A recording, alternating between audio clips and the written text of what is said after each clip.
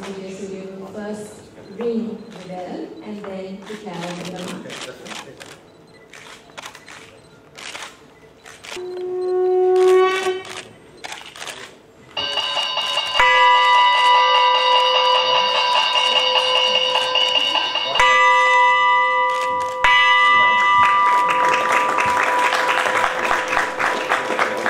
To be here for the opening of the trading on the 8th of July.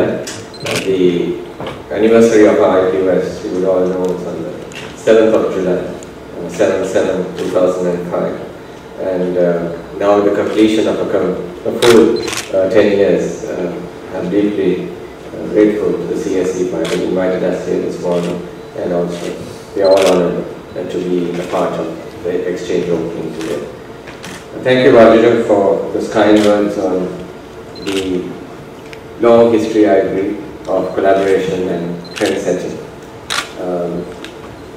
My feelings are extremely mutual because I feel that Dialog benefited and was guided and was shepherded through the process of growing up as a public listed company due to the best practices espoused by the Colombo Stock Exchange. The listing rules on the CSE are in maturity in terms of governance.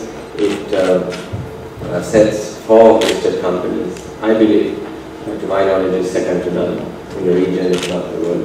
And indeed, the trends that you set are probably regional benchmarks as well. So as a company and being in the operations of the company, I think my entire team would agree that the governance and the framework that the Colombo Stock Exchange sets with great clarity has helped us to grow as a well-governed and well-managed company. And in terms of our experience and the value we place on being on the Colombo Stock Exchange, I would place that as number one. To have that framework within which we know how we should act, we know how we should interact with our investors and shareholders, and even beyond that, how we should behave and how we should take financial decisions which affect shareholders. That bill of conscience which rings very clearly all the time, ever present with the leadership and management of the company, which comes from the maturity of the exchange. So I'm not using any technical jargon here, but just as a manager of a business, the best practices set by the Colombo Stock Exchange acts at all times as the guiding force, the guiding light for a well-governed company. And for that I must thank everybody in the Colombo Stock Exchange, all the officials, all those leaders who have moved or held office over the last 10 years, and our experience has been extremely positive. With respect to roadshows and going outside this country, I think the Colombo Stock Exchange once again has done a great job over the years. Flying the Sri Lankan flag against odds, especially during the years of the war. I think over the last 10 years we had 4 years of very aggressive Syrian conflict all the way to 2009. And I remember even during the worst times, Sri Lankan listed companies led by the Colombo Stock Exchange, we went out and told the great Sri Lankan story, spoke about it in many markets, and I think we continue to do that. And thank the Colombo Stock Exchange on behalf of the entire listed corporate community for flying that flag for all of us.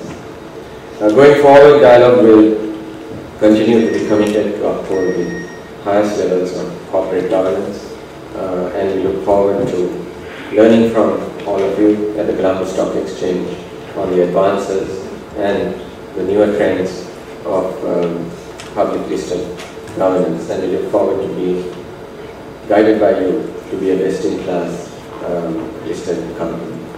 In terms of value extraction and monetization, I think we all need to work harder in making the Colombo Stock Exchange a truly reflective bouncing ball in terms of the value of corporates.